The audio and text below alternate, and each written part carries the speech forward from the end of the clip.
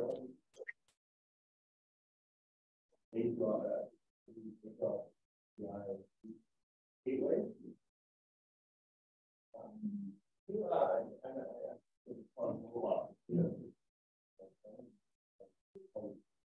morning and welcome to NWR's Vantage Point conference, where we're aiming to get behind companies with a quick sort of 101 pitch, followed by more of an interactive Q&A session. I've got from the company Bruce Rogerson, the company's CEO. Just before I hand it over to Bruce, feel free to submit questions through the Q&A panel at the bottom of the screen, and we'll get to those post the presentation. But Bruce, I'll hand it over to you now. Thanks very much. Thanks, Simon, and thanks for the opportunity to present at the conference.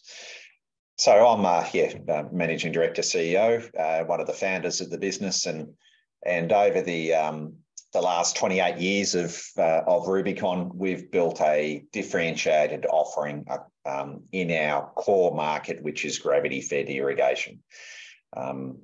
We've got extensive industry knowledge that's clearly been built up over that time, and through what is our core market. Our software is an absolute key for us. We've got a comprehensive software portfolio which manages the operation of irrigation districts, their interfaces with farmers, and then the way farmers manage their properties. That's been a massive investment and continues to be for us as we evolve that software. And our gates and controls and flow measurement technology, we've had to build, unique products there around surface irrigation, and I'll go into that a bit. That all generates. We've got a really strong corporate brand and product brands. Our products and our solutions fix the problem of our marketplace, and we've demonstrated that now across multiple markets, and all backed up by really intellectual property portfolio or patents and trademarks that secure that differentiated offering. So our business is about managing gravity-fed irrigation, and that's taking water from a point of storage in a dam, all through a network of rivers and canals to feed through to farms, and then the operation on farms. So these types of networks utilise 50% of the water of the freshwater use every year. So it's 50% of the world's water is diverted through these gravity-fed irrigation networks supplying water to farms. The imposing figure there is from the water that leaves the dam or point of storage to the root zone of the crop in these manual systems, which are still predominantly manual around the world. Only 40 to 50% of the water that leaves the point of storage makes it to the crop. So that's as a result of substantial water loss in the distribution systems, inconsistent supply and inequitable service, making farm operations really difficult and leading to crop productivity losses.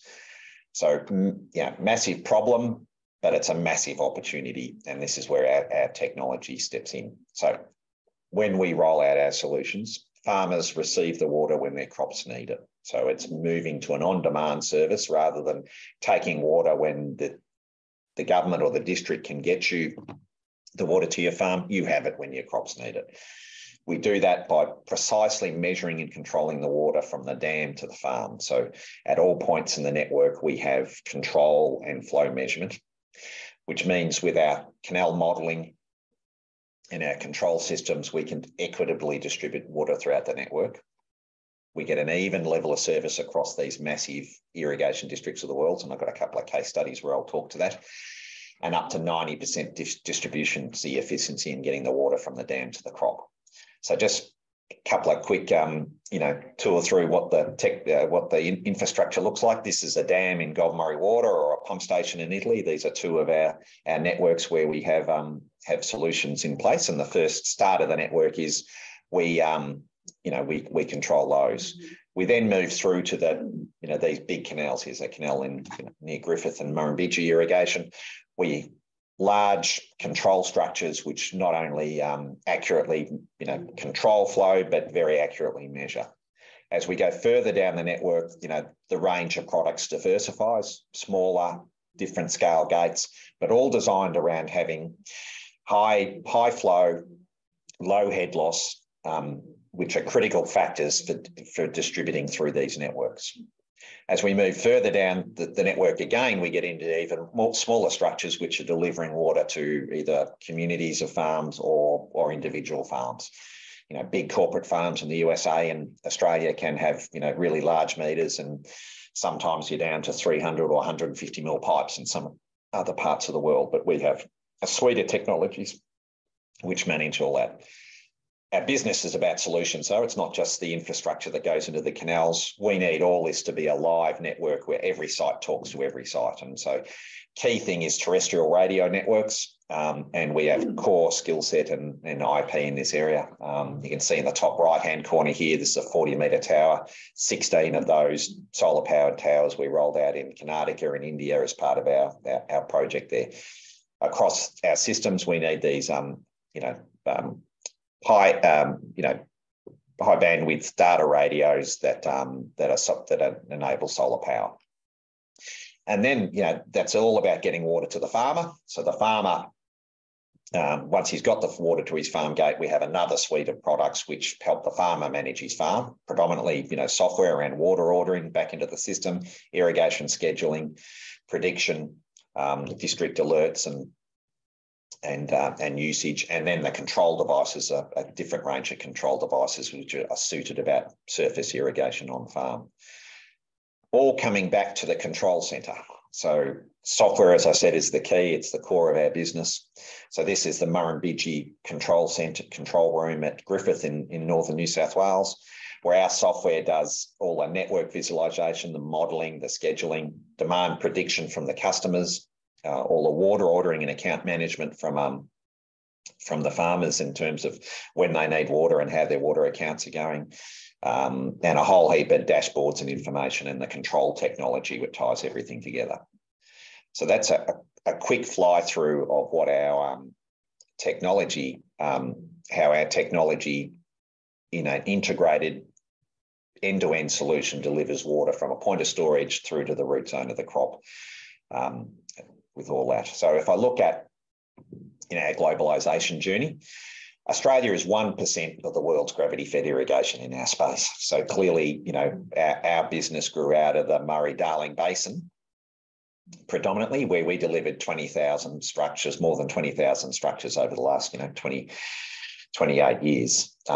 As I said, that's 1% of the world market. So to grow as a business, we've got to be in these big gravity places of the world. And we've started that journey 2004 in China, 2004 in the US, 2009 in China, 2019 in India.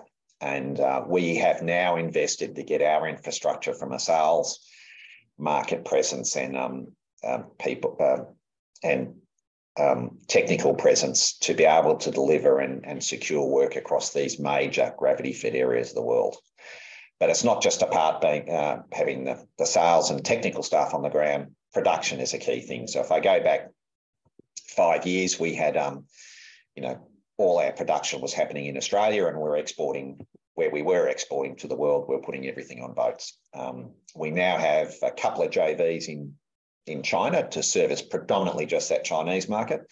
And we have a major facility and supply chain in both component supply chain in both China and India, and a major facility in Hyderabad, which is the centre for our global production, much closer to the global trade routes, and able to push components then out closer to the customers. And the first of these is the USA, where we have an assembly and local production facility, which is getting components from India, China and Australia to be able to build locally.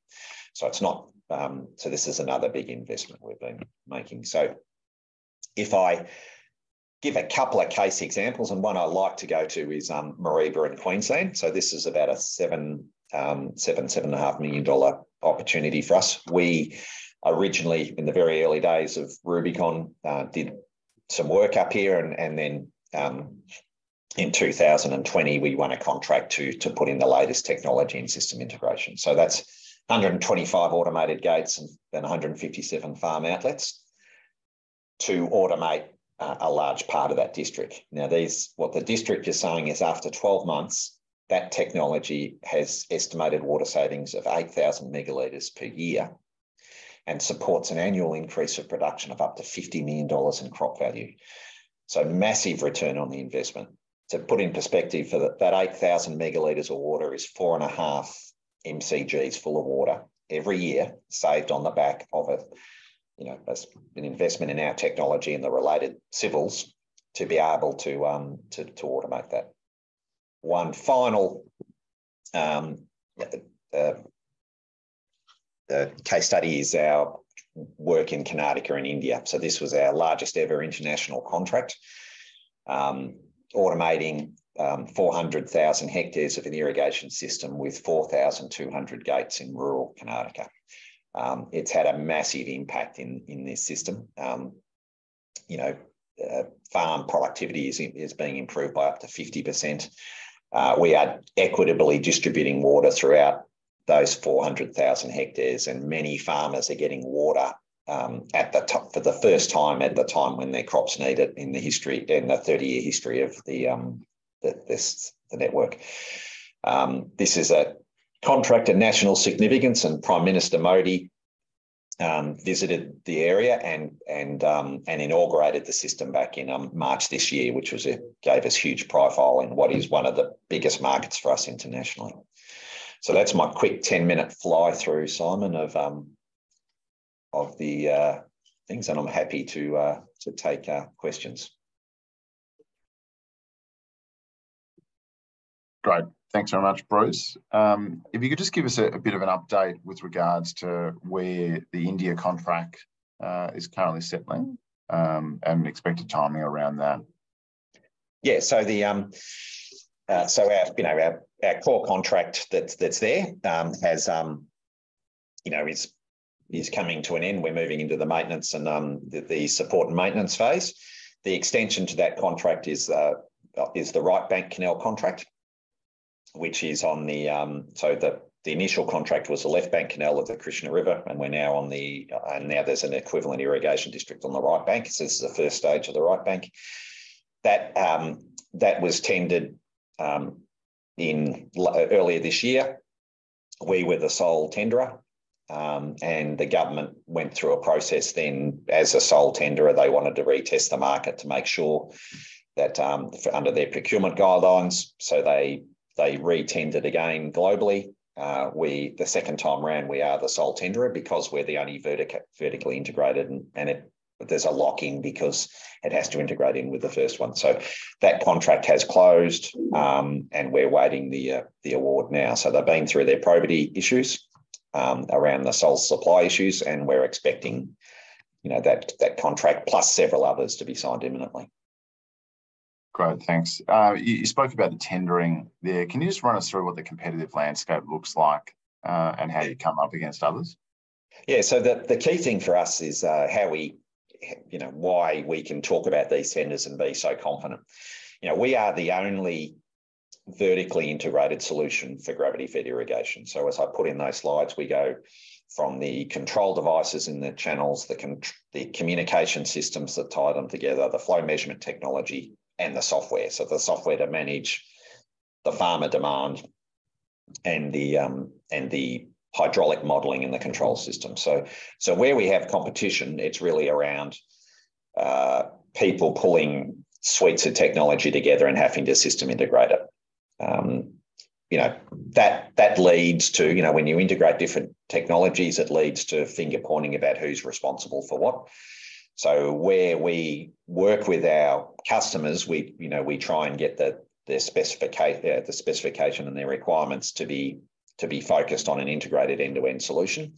When that happens, we really don't have a viable competitor at scale. So if the contract is big enough, then the pre-qualifications around experience and stuff around an integrated end-to-end solution really differentiates us from our competitors.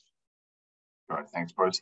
When we look at artificial intelligence, machine learning, can you talk through if you're incorporating any of that into technology or future technology offerings?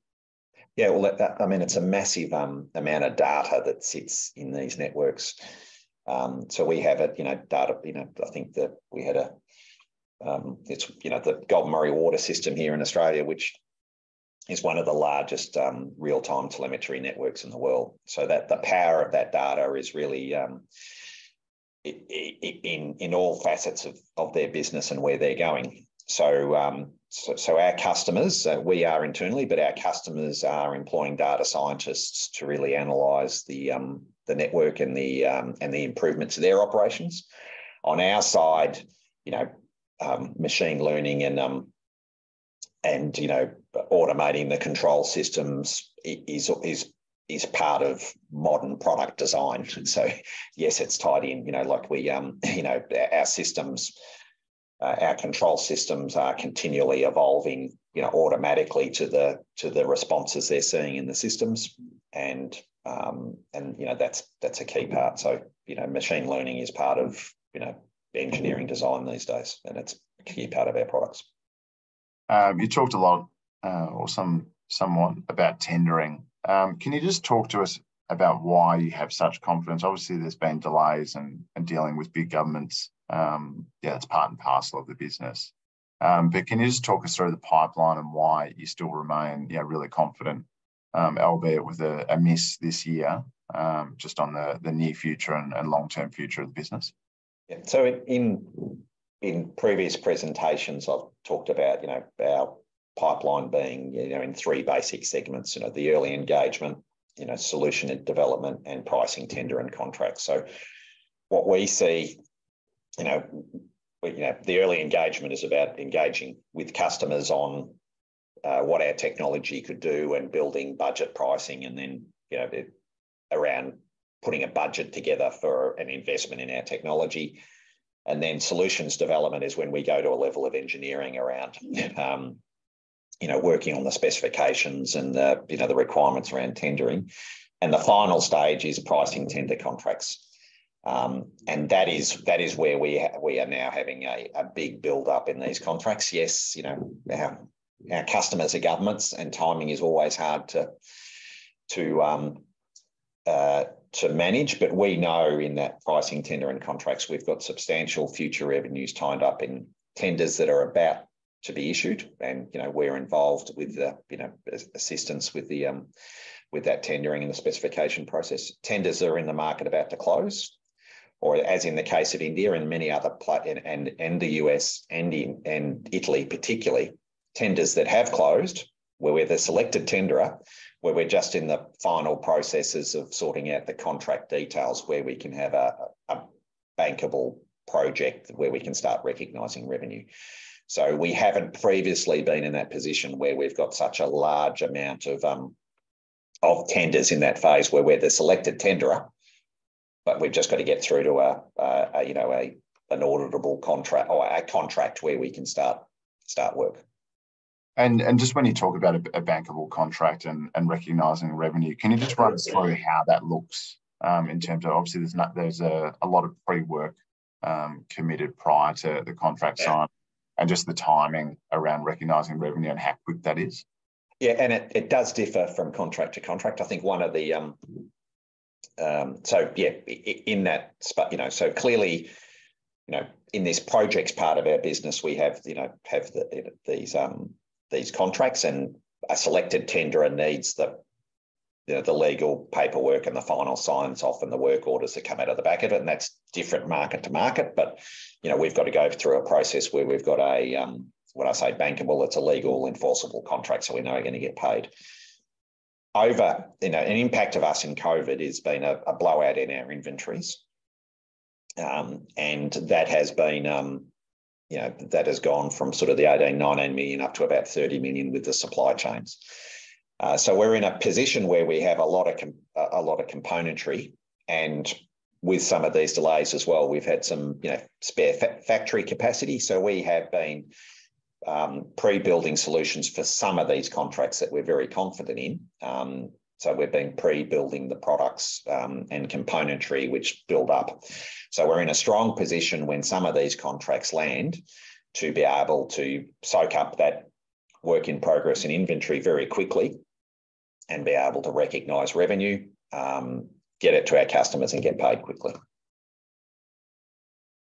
Right, and just in terms of, obviously the pipeline's significant, all of these tenders and whatnot, without, if they don't award them, what's on the other side of those governments in terms of, basically they're committed 100% to these projects, or can you just talk? Well, they are. I mean, behind this is those global thematics on water and agriculture. So if we talk about India, Modi's commitment to the Modi government's commitment to doubling farm incomes by 2025.